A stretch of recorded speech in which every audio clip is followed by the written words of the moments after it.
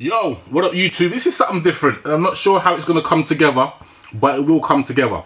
So, the age-old debate, well I say age-old, but a lot of people have asked me on videos and on Messenger, not Messenger, but like I help run a little trainer group, so there's a lot of debate about the next topic. So,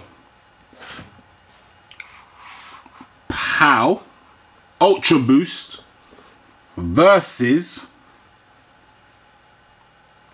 Vapormax.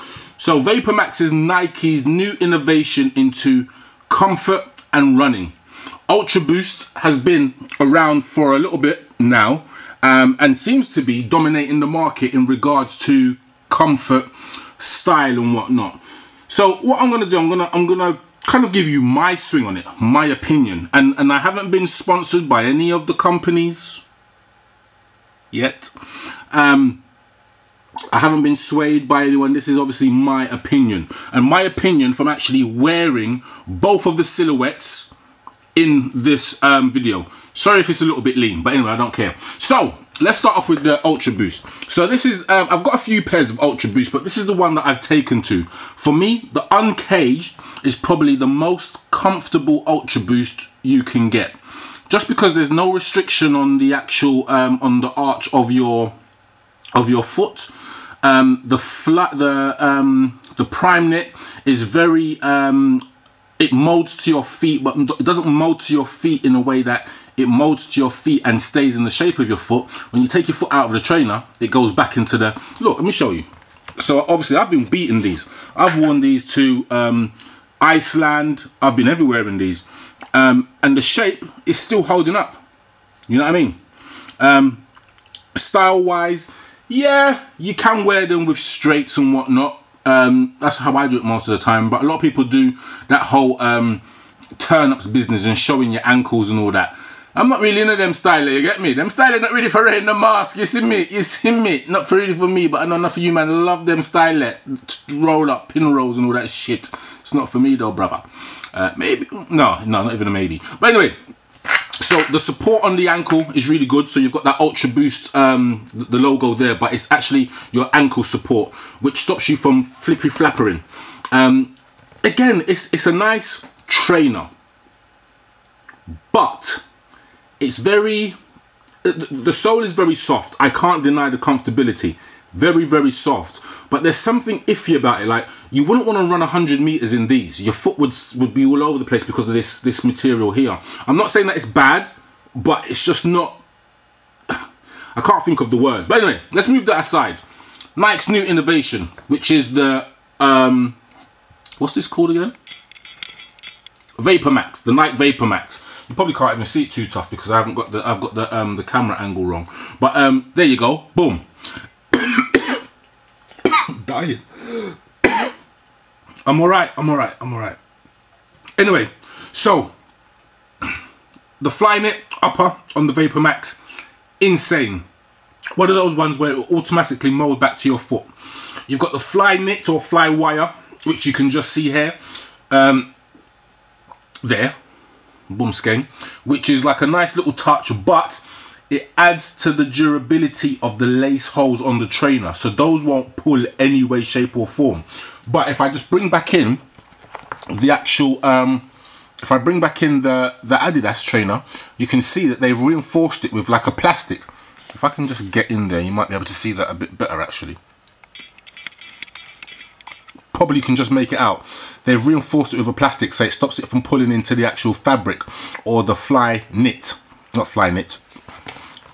Prime knit, sorry. But anyway, so the main thing about these is people saying, what are they like to walk on, considering, I have worn these, considering that you are walking on all air bubbles but nothing to protect the air bubble. You know what? Initially, it took a bit of getting used to. When I say getting used to, because you're not used to walking on so much cushion, it almost hurts the ball of your foot because you're trying to balance as you walk, if that makes sense. But over time, you get used to it. In regards to comfort, they are very much up there. Very, very, very much up there. Style-wise, this is more me. then the Ultra Boost. This is more me. Now, I know people are saying, oh no, the Vapormax, it looks like a football boot and all that shit. I don't care. It's more me. You know what I mean? Now, what I will say in regards to comfort, drum roll please.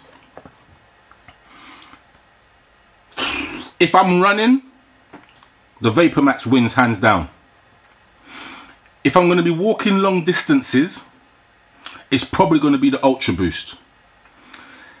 The reason why is that if I'm running, this gives you a little bit more of a spring in your step, and I'm sure that it's made ergonomically that your foot actually bounces back after you tread, if that makes sense. And it will make sense when I show you that I've done an on foot video, which you're going to kind of see click into this.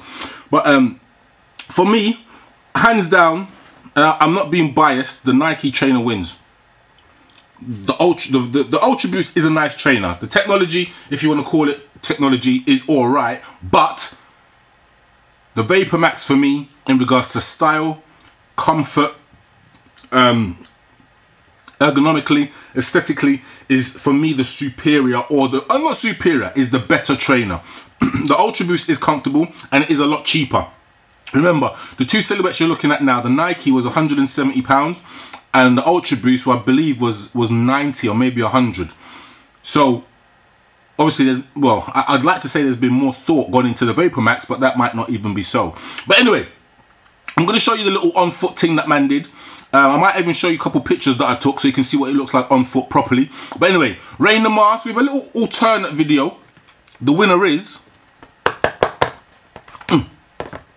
the Vapormax all day. But anyway, I'm OUT out for now. See ya!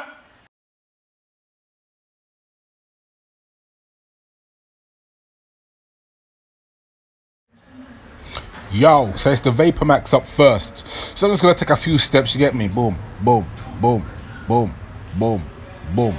Stepping wassy. So what are your thoughts? So boom, side look, back, left side, or maybe you're right, I don't know. What are your thoughts on these? Do these win?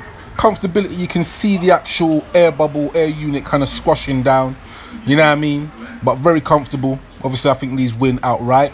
Now for the Ultra Boost. Shouts out to the Boost boys. What are your thoughts? So I'm coming, no homo. Boom, boom, boom, boom, boom, pow. So Ultra Boost uncaged. Like, it is a very nice trainer. It looks very nice. There's the back portion, the ankle supports and whatnot. But watch the actual boost. So when I move, you can kind of see that it kind of squishes down and it will lose its shape over time. But anyway, what are your thoughts? Rain the Mask, first on foot video in a long time. Let me know your thoughts. Like, comment, subscribe, all them thing there. I'm out.